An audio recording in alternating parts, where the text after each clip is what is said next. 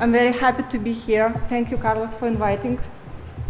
It's a big risk because you don't know me personally, and well, he trusted me that I will come and share my experience. And I'm very glad and happy, and I will talk about our experience.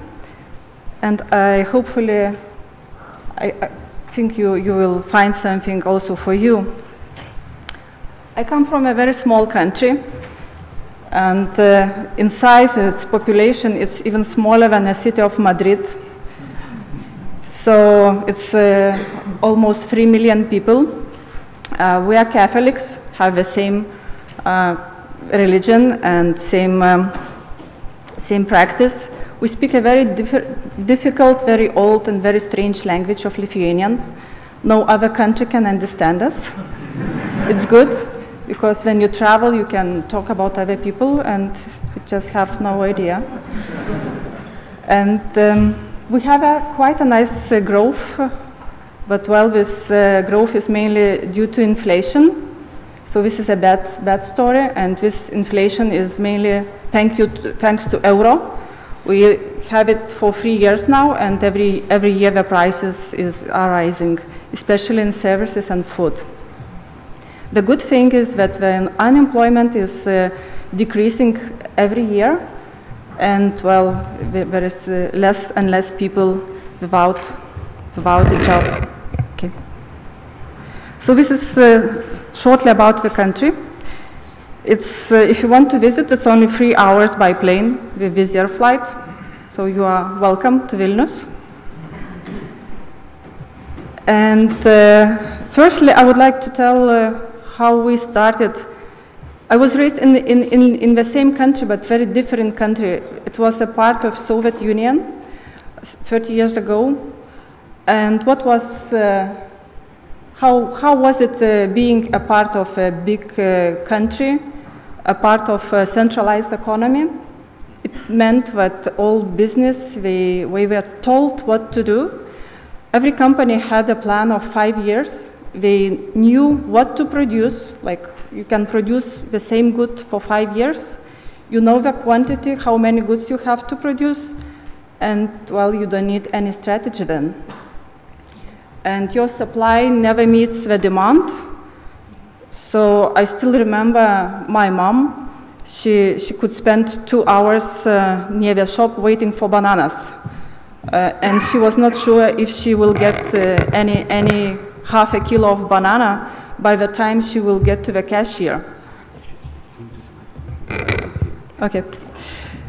So it seems like a good country, like 0% of unemployment, fixed prices, fixed wages, but actually people were not happy because they could not get the goods they wanted. And even the Pepsi was a product of luxury, not affordable every day. So we had a black market. If you wanted something from other country imported, like something made in the States was a dream. If you had a Panasonic, you were like a god. But you had to go to the black market and pay like 5 times price because it just was not available in the stores. So I remember the time of the deficit that we were short of the goods. We had closed borders. I could not easily come to Spain like this. I needed an invitation, a visa, and I would also need a formal authorization from the government. It's totally different now. It's a radical change. Like I found a new report from Manufacturing Risk Index. It says that Lithuania is #2. It's so safe, like China and Malaysia, to make a production. So we're between Asian dragons, good for production. We are also proud with skills in IT, foreign language, and education. Very good public Wi-Fi. If you decide to come, you can check it yourself. Free Wi-Fi everywhere. And now the country is also very popular for professional services. We have big offices from Western Union, Turkish Airlines, and even the Booking.com is opening their European office in Vilnius, because we have good young people, educated and English speaking. I also checked the basketball rating, number 6 worldwide, but well, Spain is, you beat us, you are number 2, so there is still some way to go. I don't talk about football because, well, we are number 200 and something, it doesn't count. So today, under these circumstances, we have other challenges, and like all the local business, our company, what we see is the downsizing of local market. Since our independence regain, we lost 500,000 people to other European countries, mainly UK, also Norway, Germany, and other countries with higher salaries. So people moved out, and this is a big issue. And new people, they are not coming in because the country is too cold and not so highly paid as Scandinavia, for example. So that means a very fast turnover for employees, very low loyalty. People are changing their jobs every year or two, and the labor cost increases like 10% every year. So it's very difficult for budgeting and for price control. And even globally, what we have the same issues like you face. And the Achievers survey showed that in the companies worldwide, 61% of our employees even don't know their emissions. 57%, they are not motivated by it. 51% are not happy at work, and 62% don't feel that they have any impact on their clients and customers. You may say that, well, it's not about us, it's not for you, maybe there are some other companies, but imagine that you have a football team. Well, I'll take the football because you guys, you are good in football. And well, imagine you have like 11 players and a big budget of few million euros, and then you have a very big problem. This is my football team. And well, it means that 7 players hardly understand the rules of a game. 6 of them wish to be somewhere else, maybe in basketball or ice hockey, I don't know. Each second player hates the game. And finally, we don't care about the fans who have to buy tickets and come and see the show. So, well, I checked also if there is any Barca playing this weekend, but it's a pity not. We cannot see the play here locally. But for a manager to understand the problem, it's a big shock, actually. And our company is 27 years old. For European traditions, it seems like a fresh company. For Lithuania, it's a very old company because it's same old as our new independence. So it was started by scientists of chemistry, a bunch of friends.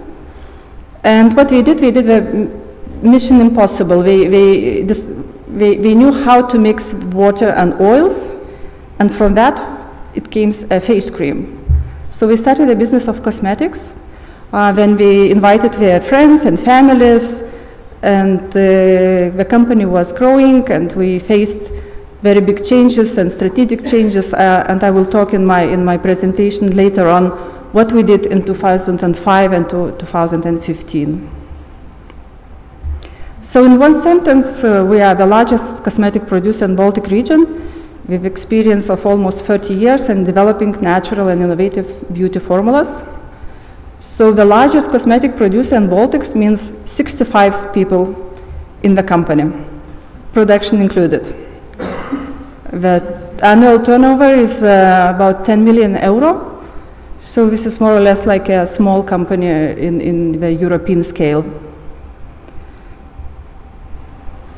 And in 2005, the owners, the founders of the company, decided to sell their business and go and enjoy their life. They were rather senior people, and they didn't see a future. They didn't like the new economics, huge promotions, big competition. They were tired, decided to leave, no kids to take over the business. And the young investors just came and buy the company. And my husband was one between of his investors. So he found a general manager, very young, ambitious guy, and also invited me to join the management team. I came as a marketing director in 2005. And we formed a totally new team. And we joined in April.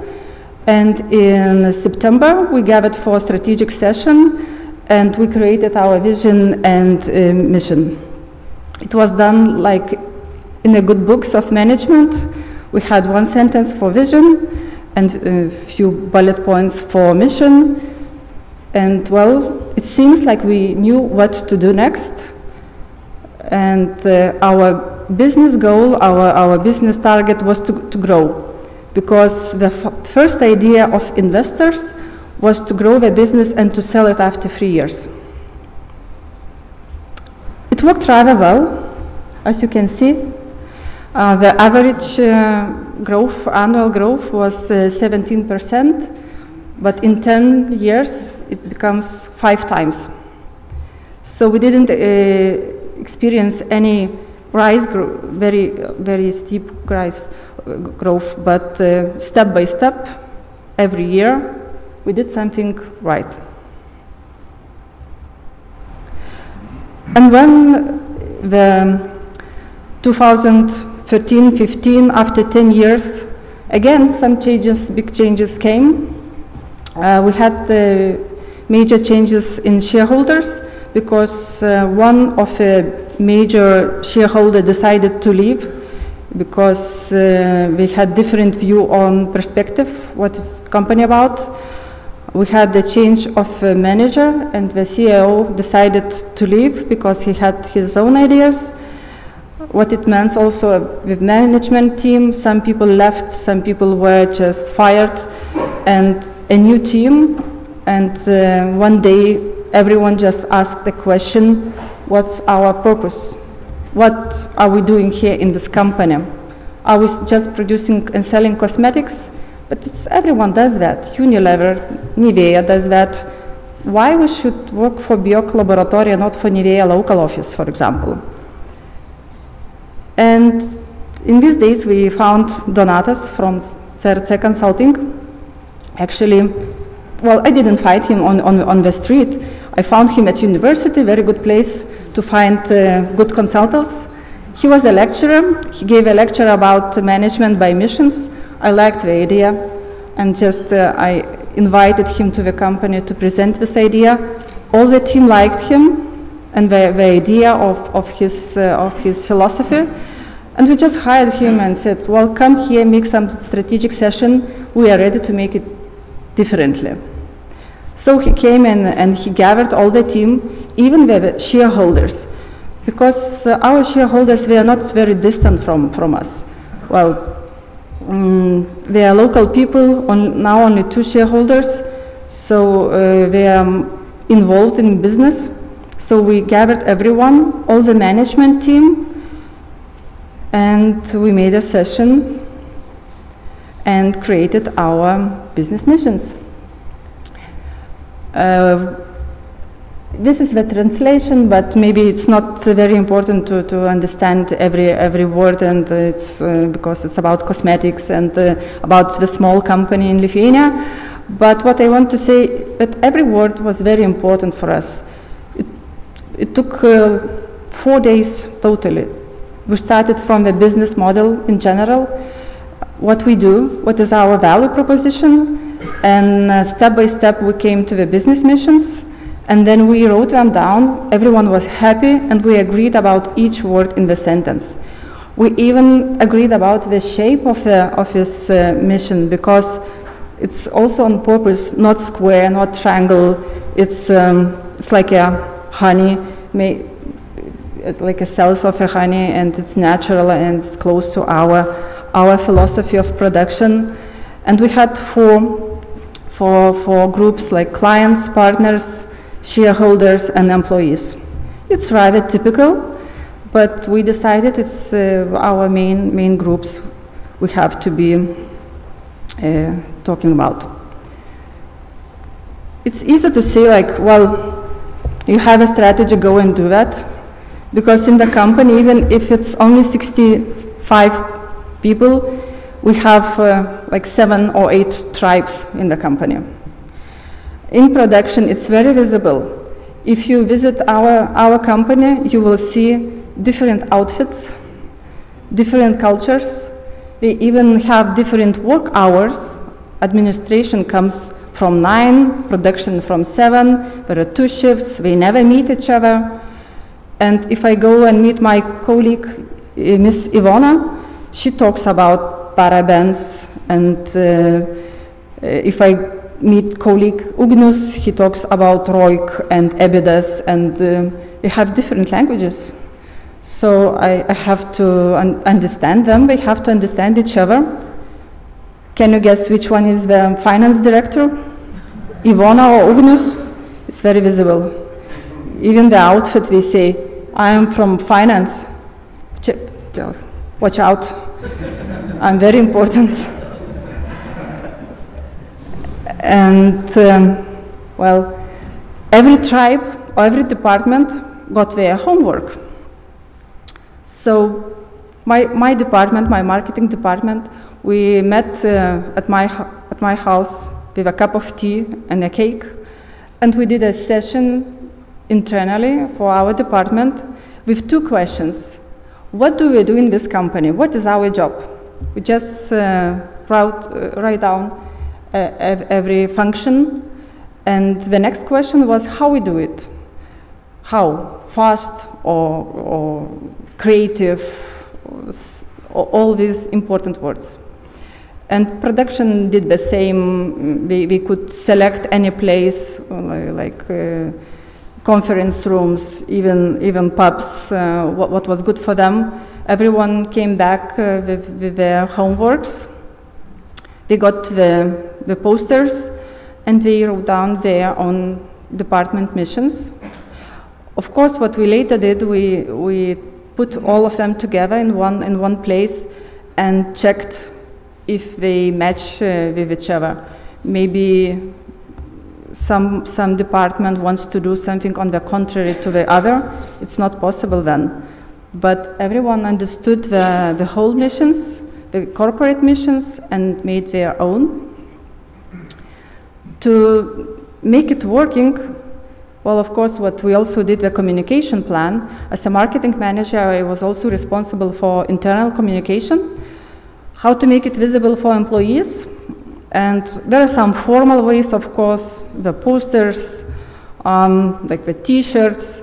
Well, we put on the back of all employees only a small piece of mission. It's a piece for the employees, the mission, employees' mission. They watched it, they saw it every day, and they could learn it by heart, well, like after a few months.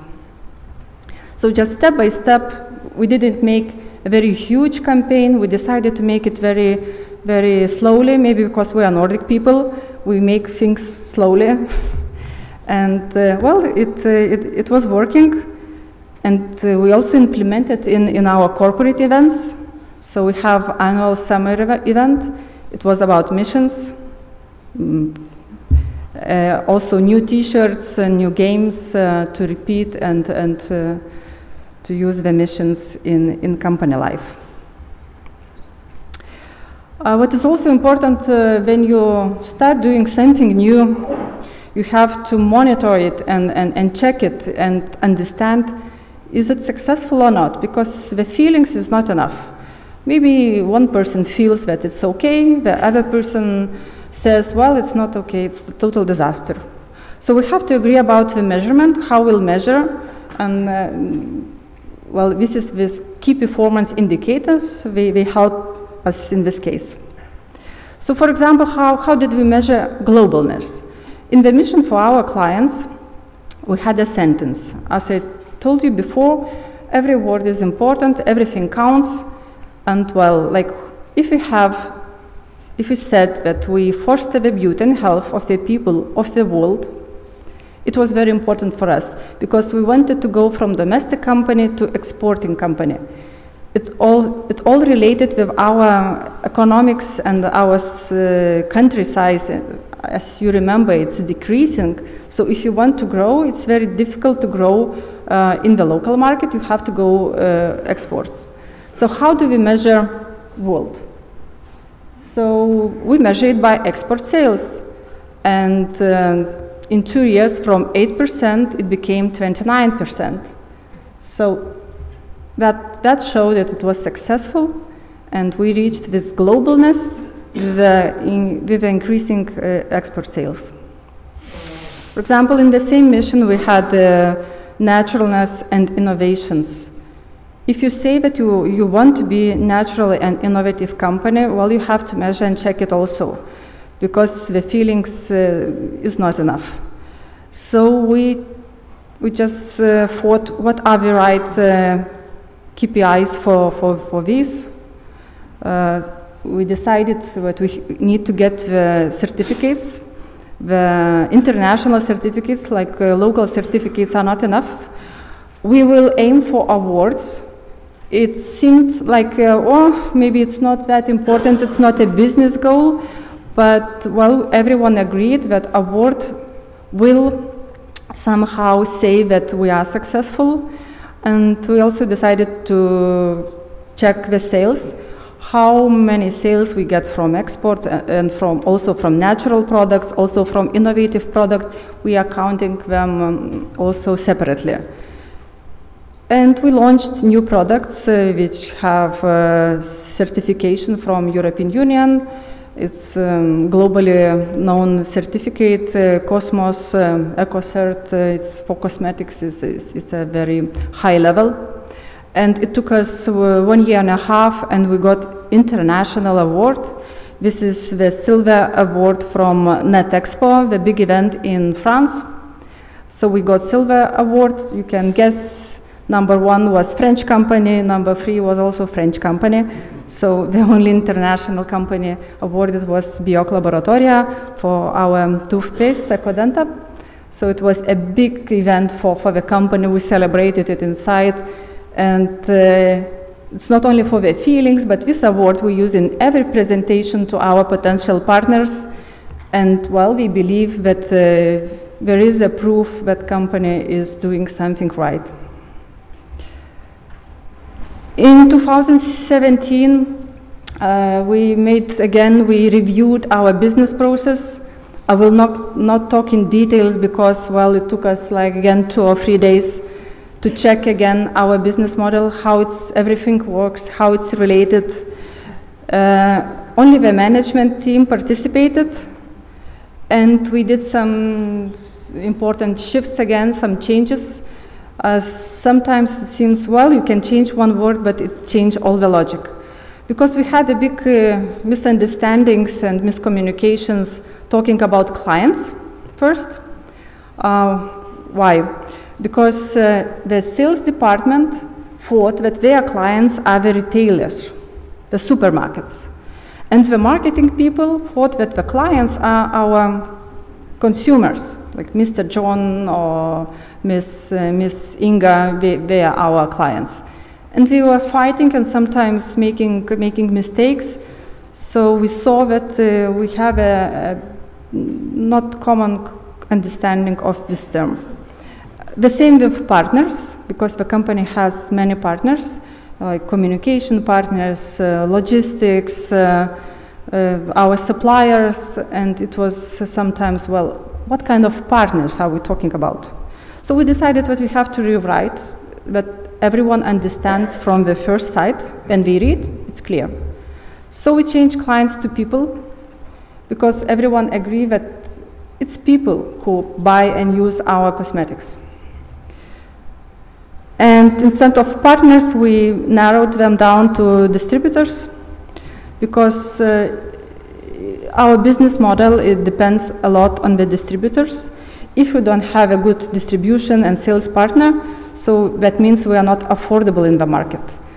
well, we don't have a distributor in Spain. That means that you guys, you cannot buy our product because it's not on the shelf. So it's a very, very important part of our chain. So we have a good distributor in Poland. So we are like growing the export in Poland.